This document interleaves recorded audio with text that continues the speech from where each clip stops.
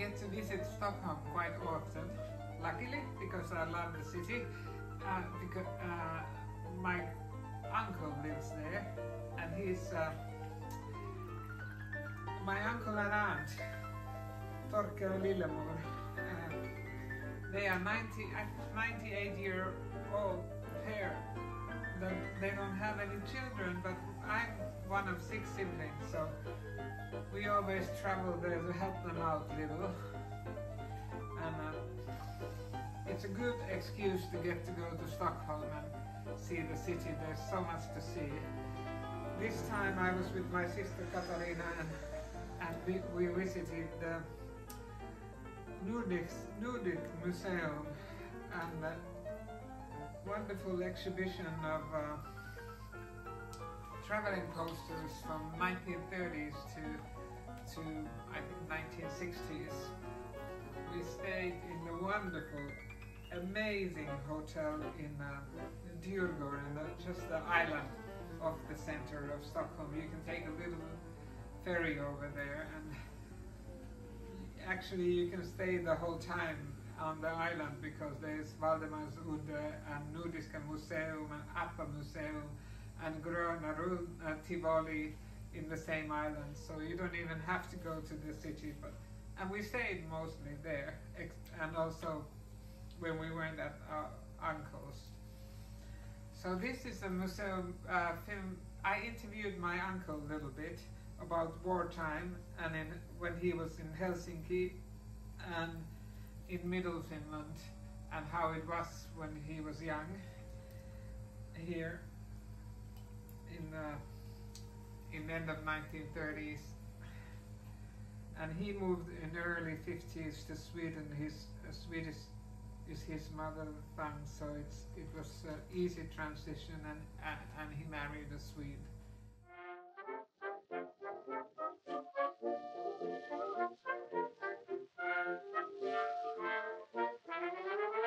Oh, the river Rhine sings by the linden tree. Its melody is calling me. There's a sweetheart yearning for me day by day. So far away, in dreams we stray. I long to hear the church bells sweetly chime. Our love will rhyme. There'll come a time. Bright moonbeams. Welcome.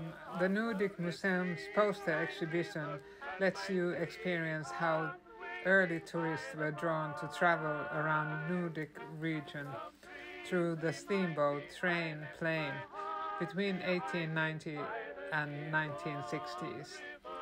Back then, illustrated travel posters were used as an advertisement.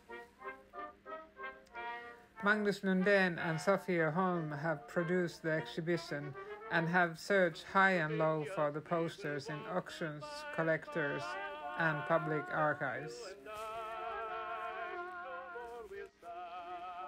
Many early tourist organizations hoped that the tourism would lead to a more open and peaceful world. In Finland, the Tourist Association wrote, "Anyone who never ventures outside their little circle risks becoming a narrow-minded." They went to say that spending time with foreigners while traveling is the alpha and omega of individual growth. That was the reason that led Nordic railway companies to launch Nordic train tours of Denmark, Norway, Sweden and Finland. The train tours began in 1932 and soon gained popularity.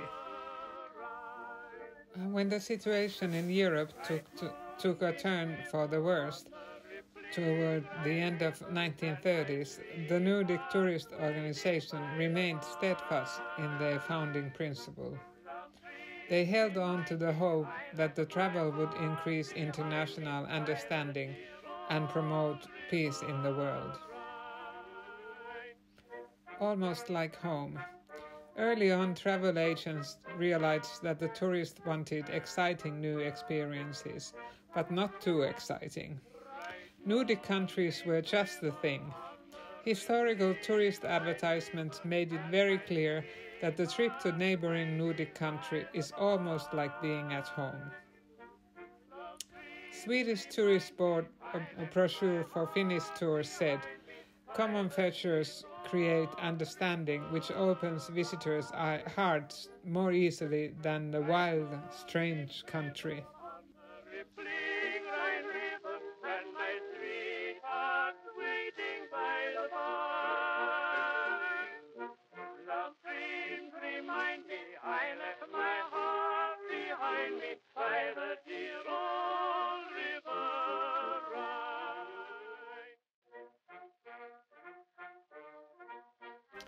We also interviewed our uncle Torkel about what it was like in Helsinki, Helsingfors, during the Second World War.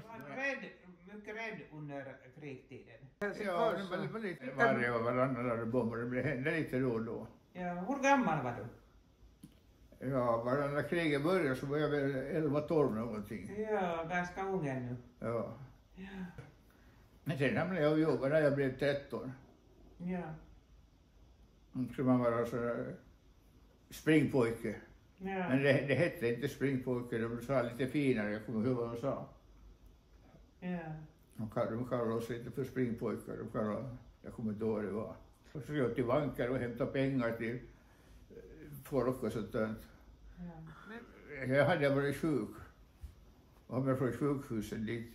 Jag var jättedålig. Jag hade charlatansfeber och fick sådana följdsjukdomar. Så jag kunde inte gå till skolan då. Men jag fick inte gå för det var ju så sjukdom som sprider sig. Ja. Redan på sjukhuset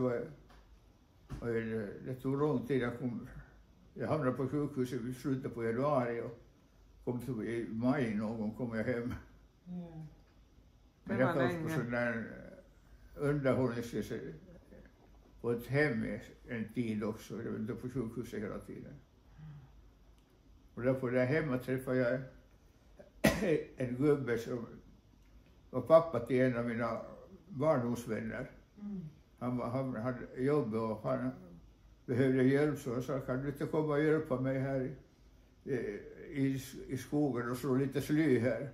Och han bestämde områden mycket. Alla de där killarna som han hade under sig, så de var ju militär så de måste köra så mycket, han hade ett eget företag. Och han tog ner till för de skulle göra det var någon som skulle sälja ett område och de skulle dela på den och den. Det var ett stort område, det var några gubbar som hade en gård och då skulle man ha sån där hugga ner alla träd så att det blev en gång däremellan. Och han fick hugga själv för han fick inga folk som jobbade, det var han som ägde firman. Så kan inte du komma och hugga ner lite sly, sådana små grejer. När jag var på sjukhuset där, jag visste jag gör det så jag tyckte det var roligt att gå och hugga det. Ja. Var var det? Var det där? Ja, det var ganska nära. Om man kommer från Helsingfors var det strax innan man kommer till Tampefors.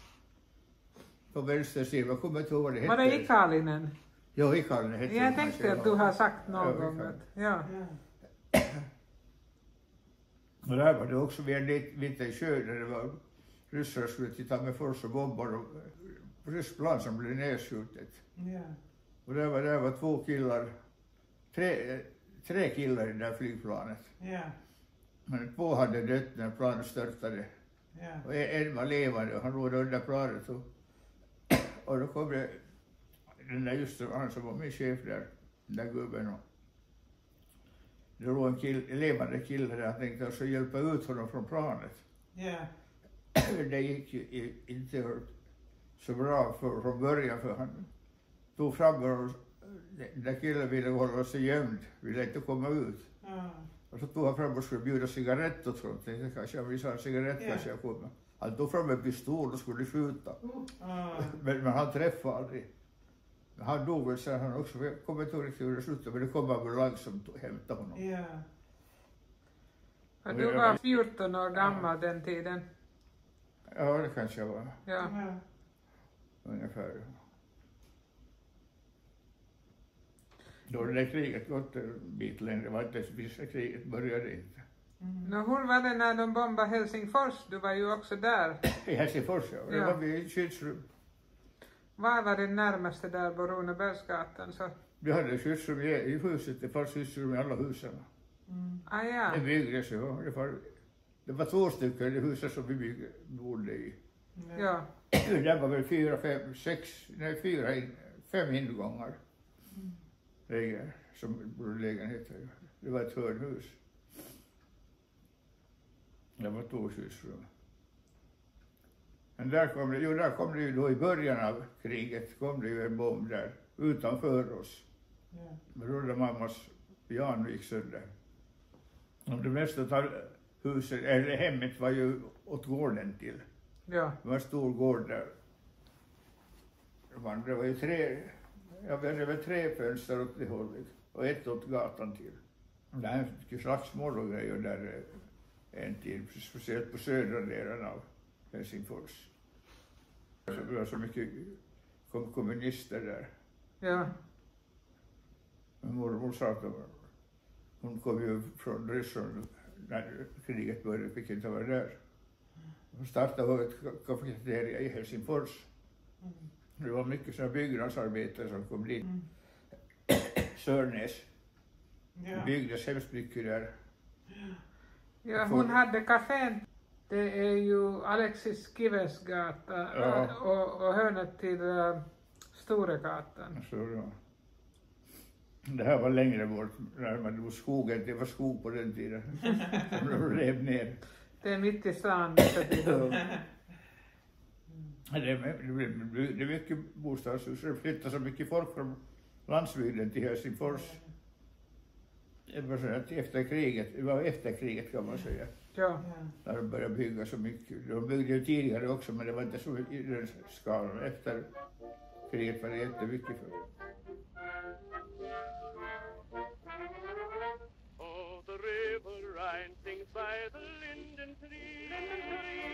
Its melody is calling me. There's a sweetheart yearning for me day by day. So far away, in dreams we stray. I long to hear the church bells sweetly chime. Our love will rhyme. There'll come a time. Bright moonbeams twinkle on the rippling Rhine river, and my sweetheart waiting by the vine. Love dreams remind me I left my heart behind me by the dear old river Rhine.